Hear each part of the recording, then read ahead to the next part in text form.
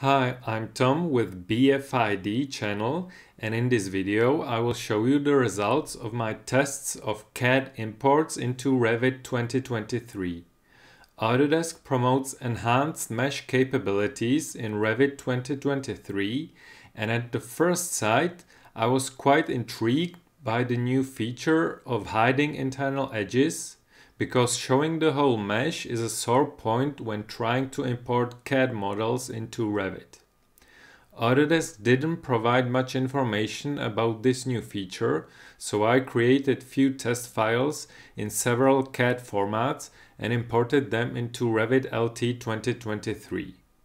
Let's now go through my test results.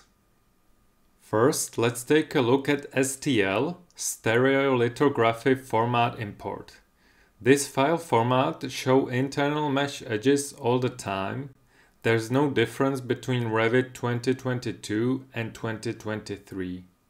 Second, let's take a look at OBJ, Wavefront Format Import. This seems from my testing as the only file format that has been worked on in this regard.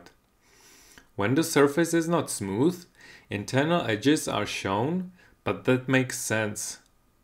But you can see that when the mesh is smooth, I use Blender as the software of origin for this file. So when the OBJ surface is smooth, it doesn't show the internal mesh. Not in 3D view and not in 2D views, as you can see here. This is the desirable behavior of CAD imports. Luckily, a lot of design software packages have option to export to OBJ file format, so this is a very useful new feature. Next is Formit AXM import. Formit is developed by Autodesk, so it had hidden internal mesh already in previous Revit versions, so no change here. I tried to export to STL and OBJ file formats from Formit. The result is undesirable with internal mesh visible. DWG format import is very variable because it depends on how the mesh was created in AutoCAD. In my short testing, I saw no difference between Revit 2022 and Revit 2023 imports. Your mileage may vary with DWG imports, it depends on the file. I was hopeful that SketchUp imports would also show no internal mesh, but there seems to be no improvement. All internal mesh is visible. There might be an option to do some trickery of exporting to OBJ from SketchUp, but I didn't try that.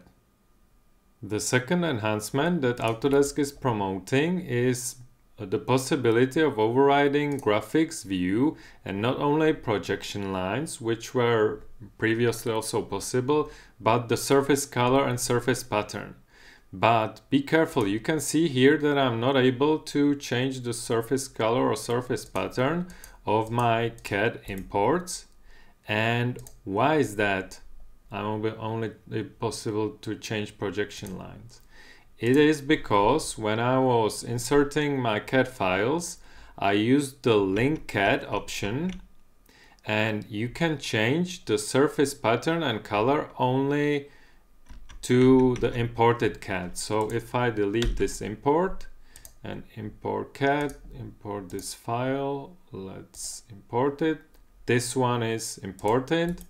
And here, if I go to override graphics in view by element, you can see that I can change the surface pattern, foreground, background, and I can change also the color. So I will change it to red. So this is possible only to imported CAD, not to linked CAD. To sum my testing up, the only mesh visibility improvements that my testing revealed is with OBJ file format. It's nice that Autodesk recognizes the problem with displaying mesh, and hopefully we'll see further improvements in new versions of Revit. If my testing provided new information for you, smash that like button and take care.